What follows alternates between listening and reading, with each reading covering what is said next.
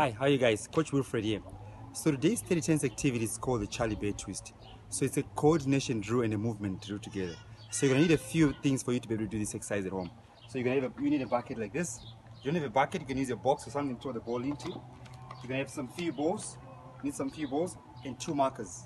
Okay, so I'm gonna put my first marker here, and my second marker, I'll put it here, and then I'm gonna put the bucket or a box where I'm gonna throw the balls into. Okay, so Charlie Bear twist. It's like he takes the ball, one ball from here, right? Then when he runs from this first spot, right? When he gets to the next spot here, he's going to turn sideways like this.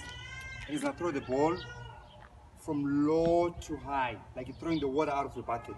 So this is a Charlie Bear twist like this, into the bucket like that. Okay, all right. So if I go like this, I run. Take the ball. Okay. Run up from side from the run up. Favorite song. Side. We all know what it is, don't we, Charlie? Okay. Yeah, we do.